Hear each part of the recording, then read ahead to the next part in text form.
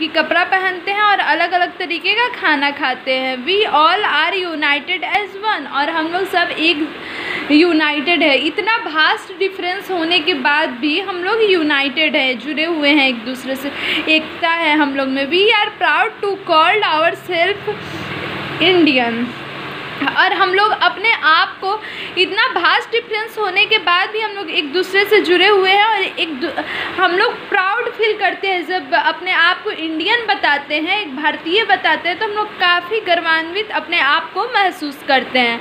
Our country mark by diversity of physical features such as mountain, plateau, plane, coast and Iceland.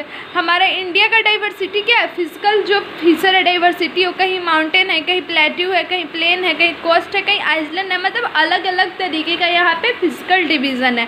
These are mountain, Himalaya mountain in north, पहला है Himalaya mountain, ठीक है, जो कि north में है। देन नॉर्दर्न प्लेन, तब नॉर्दर्न प्लेन है, तब then the great Indian dessert in waste, तब क्या है? ग्रेट इंडियन डिजर्ट है जो कि वेस्ट में सिचुएटेड है।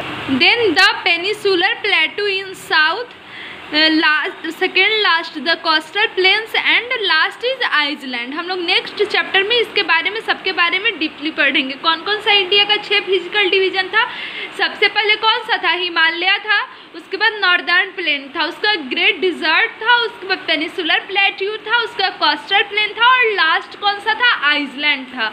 उसके बाद इंडिया, उसके बाद मैप के थ्रू हम लोग इंडिया का फिजिकल डिवीज़न देख लेते हैं। मैप में देखिए इंडिया का फिजिकल डिवीज़न, सबसे ऊपर जो ब्राउन कलर का है वो कौन सा है? माउंटेन है। यहाँ पे क्या है? माउंटेन है। उसके बाद यहाँ पे क्या है? प्लेन्स है, ओके है ना। यहाँ पे क्या है? डिजर्ट है अपना, और यहाँ पे ये क्या है? प्लेट्यू है। ये जो भी एरिया है ये प्लेट्यू है, डिजर्ट यहाँ पे भी है।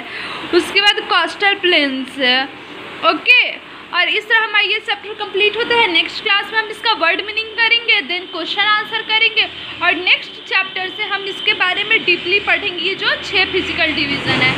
आज के लिए इतना ही। Thank you, have a nice day.